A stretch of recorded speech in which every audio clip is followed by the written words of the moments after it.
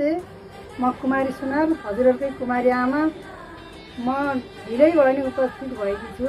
तीजको बेलामा उपस्थित नभए मनले मानेन। मेरो दाँतको कारणले म छिटो भिडियोमा आउन सकिनँ र अहिले तीजमा मैले मनले मानेन र मैले दर बनाएर देखाएकी छु। दर पकाएर सम्पूर्ण हिन्दू नारीहरूलाई मेरो तर्फबाट शुभकामना।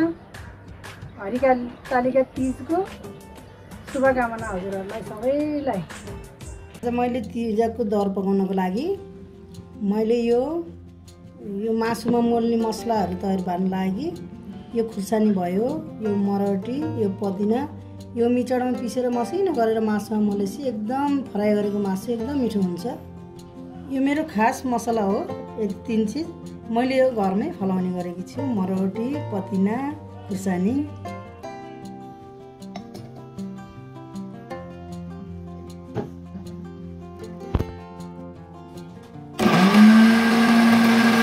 भएछ ल, राम्रो भएछ। एकदम पिरो खारा हुन्छ। यो मासु मोल्न लाएको छु मैले सुरुमा यति नुन, यति बेसार, मसला, यति गरम मसला, यो कालो मरिच, यो सेतो मरिच, मीट मसला, यो धुलो खुर्सानी, यो अदुवा लसुनको पेस्ट,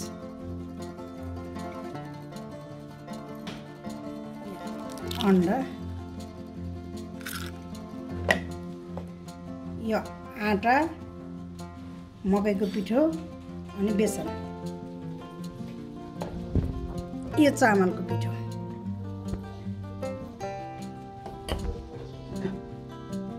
यो पुदिना, मरौटी, खुर्सानी यति राखेर मोलेपछि र आधी घण्टा भिजाएपछि राम्रो हुन्छ।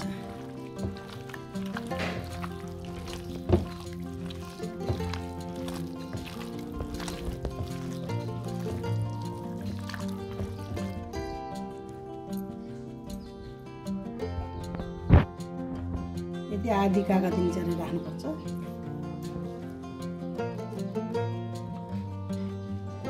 अब यो खाटी तोरीको तेल हो।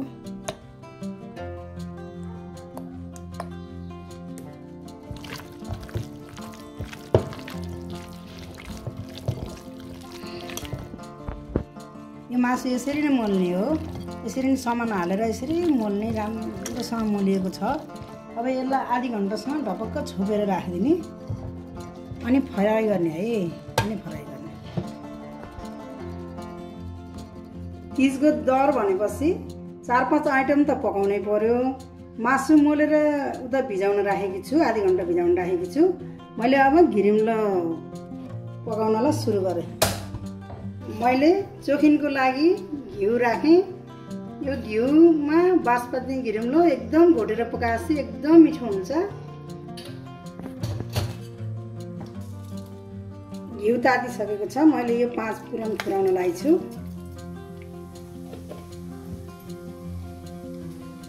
अनि सुकेको खुर्सानी भाँचेर फुराउन लागेको छु।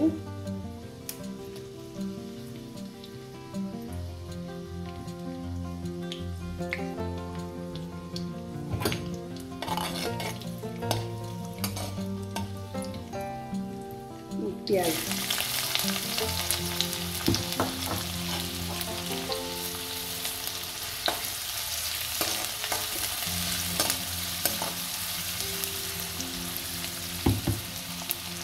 प्याज पछि लसुन अदुवाको पालो। यो लसुन र अदुवाको पेस्ट पिसेर राखेँ मैले।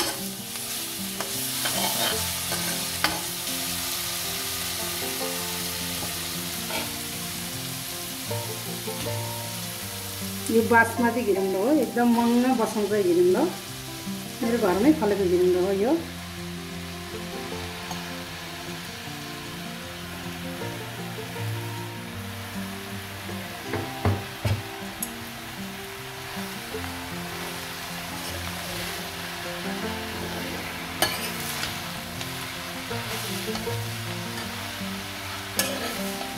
मैले घिरिमलाई बसालेर राम्रोसँग भुटेकी छु।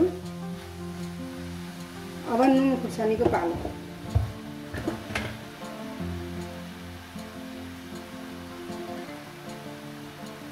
यति थोरै नुन राख्छु, यो रस बनाउने होइन। बेसार राखेँ।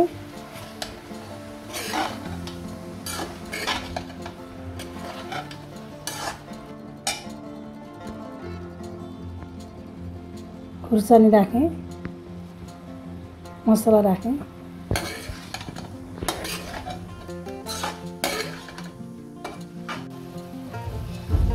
यो घिरिमलाई सबै मरमसला राखेर भुटियो, सबै गरियो। अब छोपिकन छोप्ने अनि बिचबिचमा निकाल्ने घोट्ने गर्नुपर्छ। अहिले मैले यसलाई छोपेँ। हाम्रो घिरिमलो पाक्दैछ।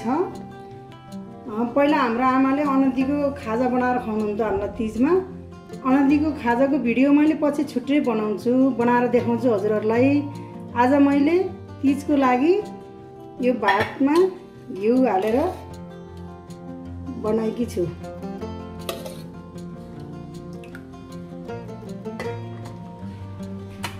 बेला बेलामा हामीले ढक्कन निकाल्दै हेर्दै घिरिमलाई घोट्दै गर्नुपर्छ।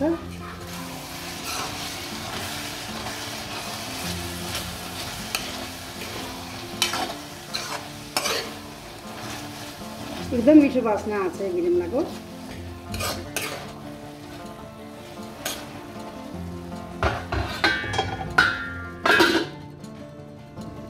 सानो ग्यास गरेर एकछिन छोपेर पकाउँछु। छोप्दै हेर्दै घोट्दै गर्नुपर्छ घिरिमलाई। मैले घिरिमलाई यतापट्टि सारेर सानो ग्यास लाएर पकाएकी छु। अब मैले यता सागको लागि ताउली बसालेकी छु। हाम्रो भाँडो तातेको छ। अब मैले सागको लागि तेल राख्न लागेकी छु।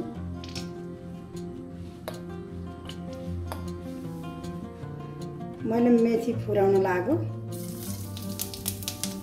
यो चिरेर राखेको खुर्सानी।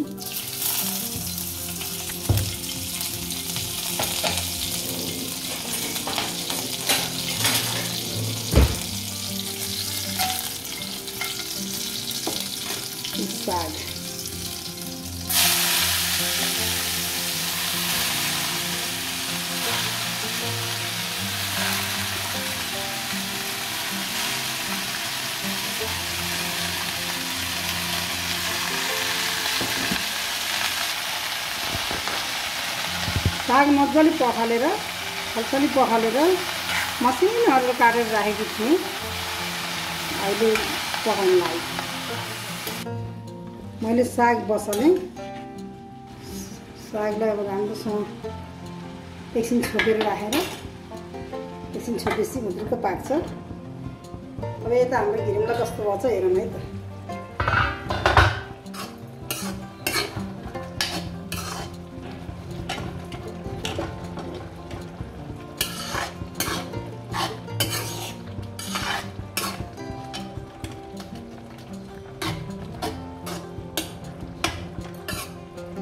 एकछिन छोप्नै पर्छ।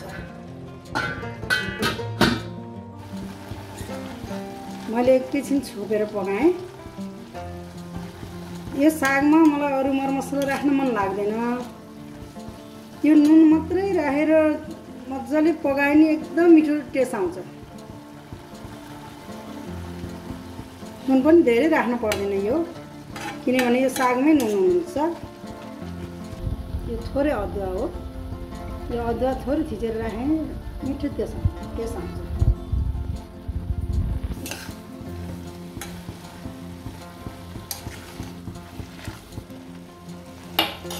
अब यसरी छोपेर राखेपछि एकैछिनमा पाकिहाल्छ। मैले यो साग यताको चुलामा सारेँ। अब यो घिरिमलाई कस्तो भएछ हेरौँ है। यो घिरिमलाई बेसरी घोट्नुपर्छ अहिले यसरी डाडुले। घिरिमलाई मजाले घोटिएको छ। मैले धेरै बेरसम्म घोटेँ। राम्रो पाकेको छ हाम्रो घिरिमलाई। तयार भयो।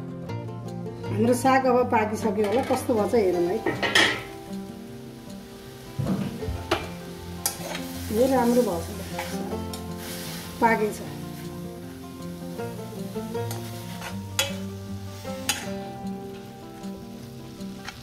हिरिम्ला पनि तयारी भयो, साग पनि तयारी भयो, घिउ भात पनि तयारी भयो। दाल फ्राईको लागि तेल तातिसकेको छ। मैले खुर्सानी फ्राई गर्न लाएँ।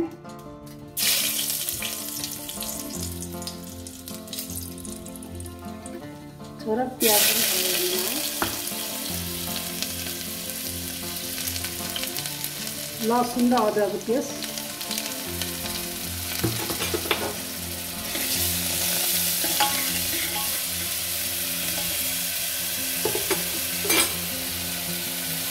गोलभेडा,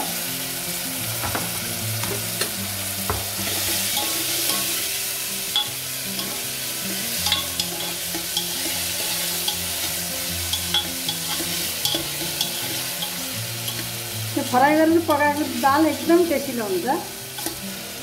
दाल बनाउनुलाई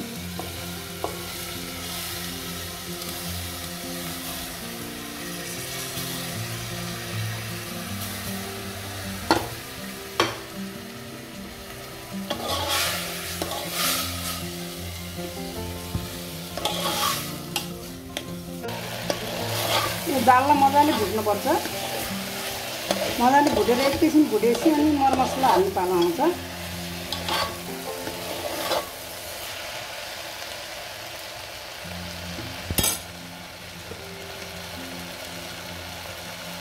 यो नुन, बेसर, यो थोरै धुलो खुर्सानी, यो थोरै मसला,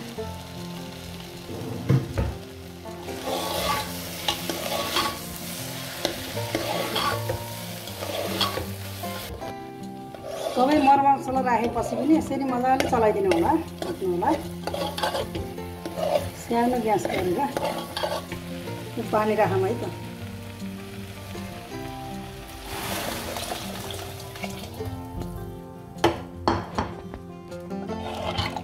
मैले सबै नुन, बेसर, मरमसला हालेर भुटेर तयार बनाएर मैले तयार बनाएँ। पानी पनि राखेँ। अब 3 सिटी लगाइदिएपछि हाम्रो दाल तयार हुन्छ। यता दाल बसाली राखेको छु। यता मैले मासु भुट्नको लागि कराई बसालेकी छु।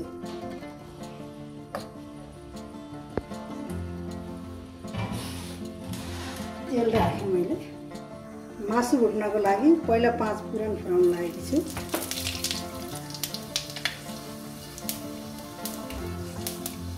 यो खुर्सानी हो, अखबारे खुर्सानी हो। प्याज राखेँ।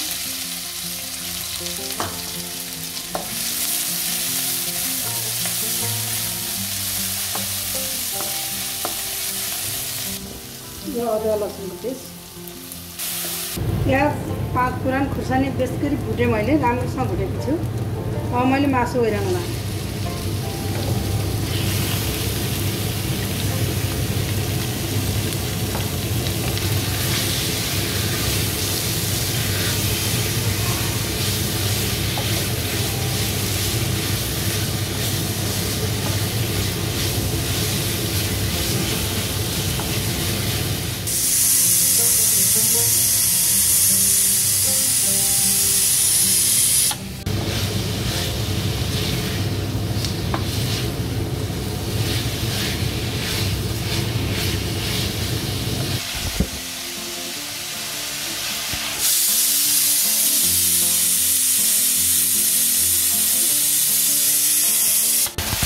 यो राम्रोसँग भुटिएको छ र हल्का हल्का चिल्लो पनि देखिएको छ।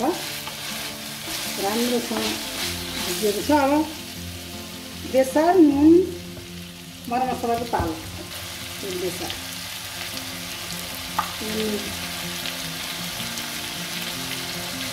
मसला,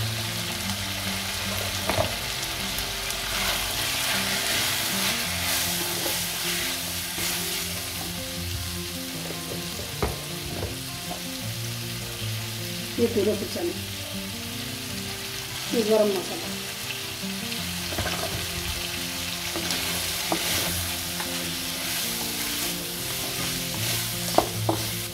ये काटेको टमाटर,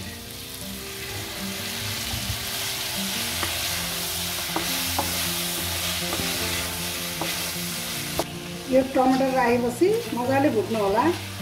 यो मासु पनि सँगसँगै भुटिन्छ। मासु एकदम राम्रोसँग भुटिएको छ। गोलभेडा मरमसला सबै राम्रोसँग भुटिएको छ। अब यो मिट मसला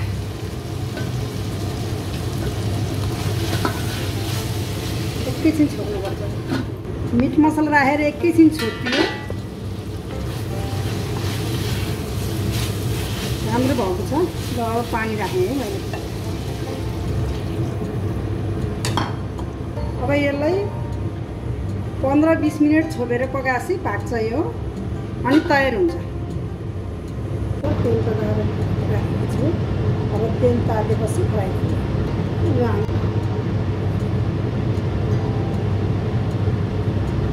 हाम्रो तेल तातेको रहेछ। भनेपछि एकैछिन फेरि ग्यासमा हाल्नुपर्छ है।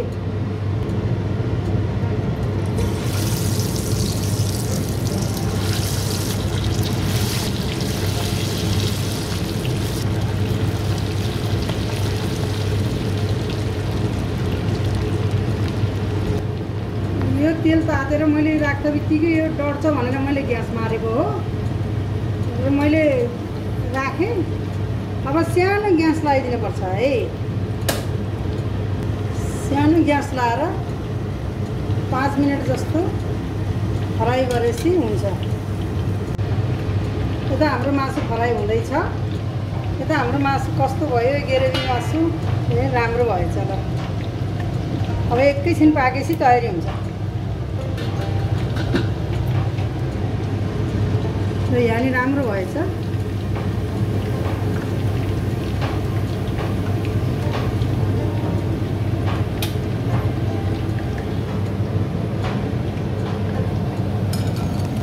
हाम्रो अर्को लट मासु राख्न लागेको छु फेरि फ्राईको लागि। यो ग्यास मारेर अनि बल्ल राख्नुपर्छ है। नत्र राख्दा बित्तिकै डढ्छ मासु, बाहिर भित्र पाक्दैन। त्यही भएर मैले त ग्यास मारेर अनि मासु राख्ने गर्छु। ग्यास मारेर तातो तेलमा मासु राख्ने गर्छु मैले। ग्यास अन गरेर सानो ग्यासमा फेरि पकाउन लाएँ। मजाले फ्राई गर्नुपर्छ। रातो गरेर फ्राई हुन्छ। हाम्रो कुखुराको मासु पाक्यो होला हेरौँ है। कति राम्रो भएछ ल। धेरै चिल्लो पनि छैन। राम्रो भएछ। ग्रेभी ठिक्क भएछ।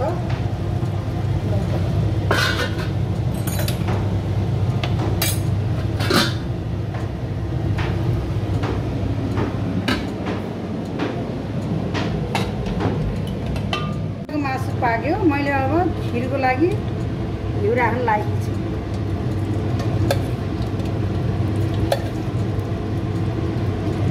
घिउ तातेको छ। मैले चामल हाल्न लागेको छु।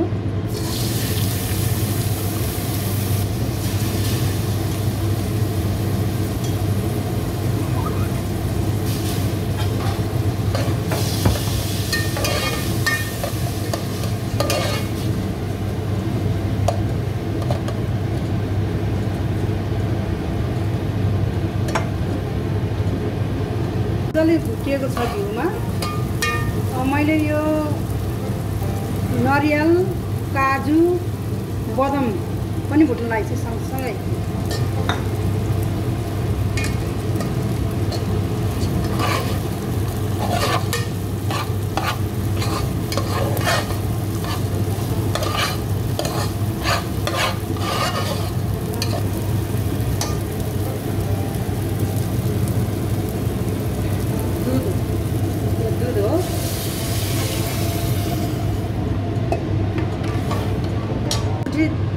चामलमा मैले 2 लिटर दुधमा पकाउन लागेको छु।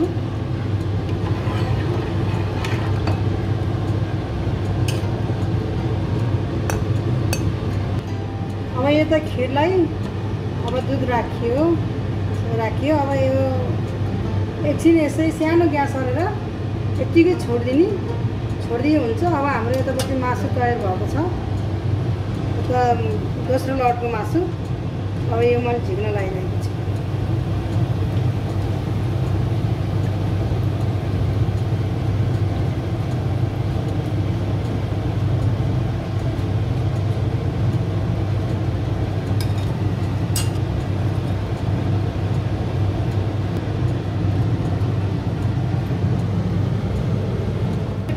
पाक्दैछ। मैले करिब 4 चम्चा जति चिनी मिसाएँ।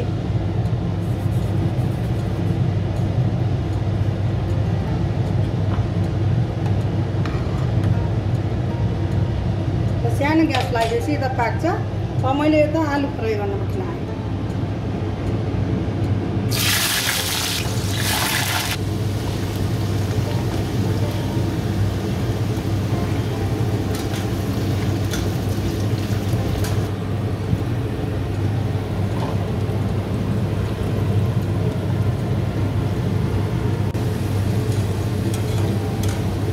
आलु फ्राई भएछ। राम्रोसँग आलु फ्राई भएछ।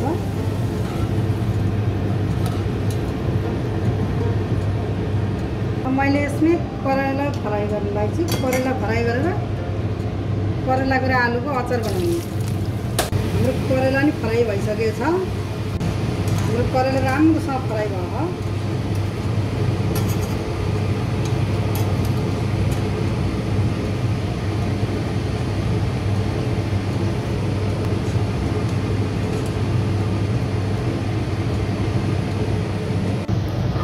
खिर त पाक्दैछ। राम्रोसँग दुध घटाइराखेकै छ। त्यो त करेलाको अचार बनाउनको लागि प्याजहरू फ्राउनलाई छ।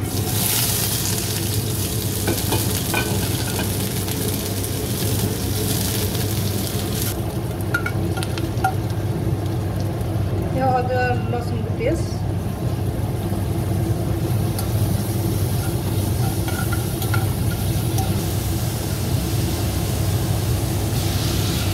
गोलभेडा, आँखेको गोलभेडा,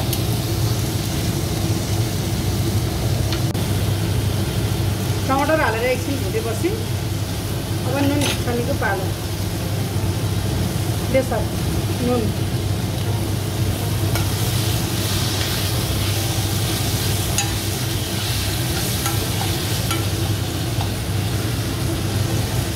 मसला,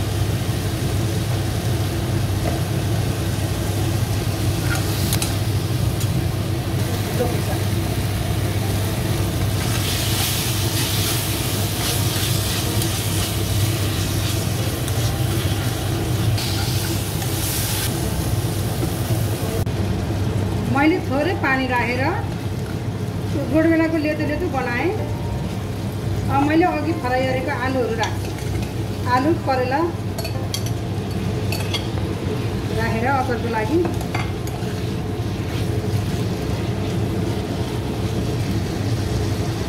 अनि तिल हो यो हाम्रो। तिल हो। तिल भुटेर मिक्सरमा पिसेर धुलो बनाएर राखेको त्यो पनि राखिदिएँ। हाम्रो अब मिठो भएको छ, मिठो बासना आउँछ।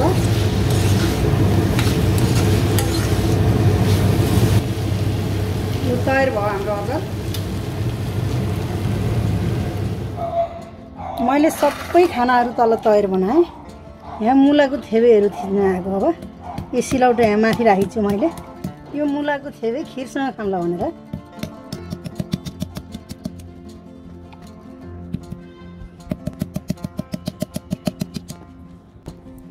मुला थिचेर भ्याएँ मैले। खुर्सानी अखबारे खुर्सानी हो यो। यहाँ घरमै फलेको मरौटी, पतिना, यो लसुन।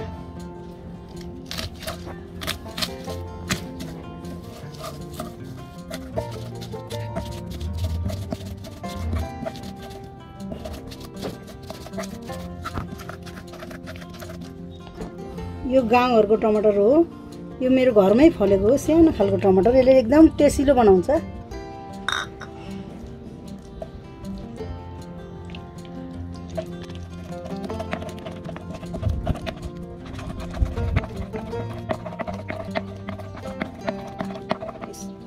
अब हामीले यहाँ मसिनो गरेर सबै गोलभेडा, खुर्सानी, मरौटी, पतिना पिनियो। अब मैले यो थिचेको मुलालाई यो थेवेलाई यहाँ राखेँ।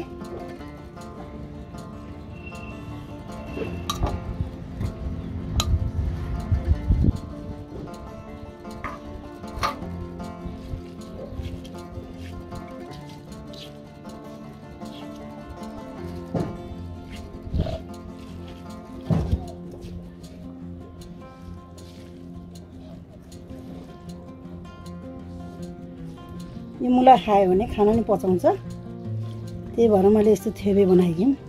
हामीले गाउँघरमा यसरी नै खान्थ्यौँ।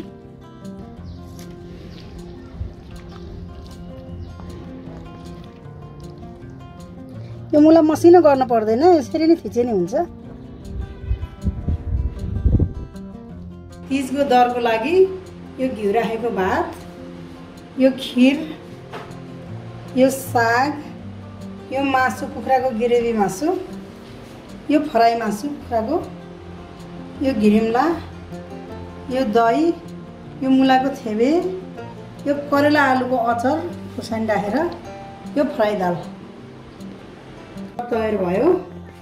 अहिले बाहिर जाने, बाहिर निस्कने वातावरण छैन। अहिले कोरोनाको महामारीको डरले मैले यसरी नै घरमै बनाएर छोरी बुहारीलाई खुवाइछु। यो मासु भयो, यो रोसहरू, यो दर खाँदाको बिहान खाने, यो सबै बनाएर अरू भेज खानेकुरा, यो साग, घिरम्ला, दाल अचार गरेर राति 12 बजे खाइन्छ हामीले। अनि खासी भोलिपल्ट पानी पनि नखाइकन व्रत बस्ने चलन छ। तर सकिएन भने पानी फलफुल त खानुपर्छ है।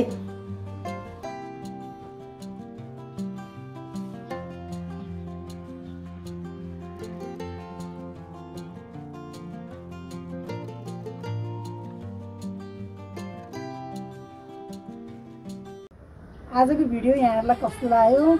मैले धेरै मेहनत गरेर 10 आइटम बनाएर 1 आइटम सलर गरेर 11 आइटम ल्याएकी छु। हजुरहरूले राम्रैसँग हेरिदिनु होला। मलाई विशेष एकदम धन्यवाद। मेरो बबीको छोरीले मलाई हङकङदेखिबाट यो साडी पठाइदिनु भएको। धेरै लाउन नजाने पनि आमाले लाएर भिटेर पठाइछु। मेरो तर्फबाट मेरो बबीको छोरीलाई धेरै धन्यवाद। अनि मेरो ग्राहक, मेरो इष्टमित्र सबैलाई शुभकामना। फेरि पनि भने मैले शुभकामना। योभन्दा यो भिडियो मैले धेरै मेहनत गरेर बनाएकी छु। हजुरहरूले एकदम मना लाएर हेरिदिनु होला। हजुरहरूले 1 लाइक गरिदिनु भयो भने पनि मेरो एकदम हौसला बढ्छ। लाइक, सेयर, सब्सक्राइब गरिदिनु होला। सब्सक्राइब नगरे भए सब्सक्राइब गरिदिनु होला। हस्, धन्यवाद।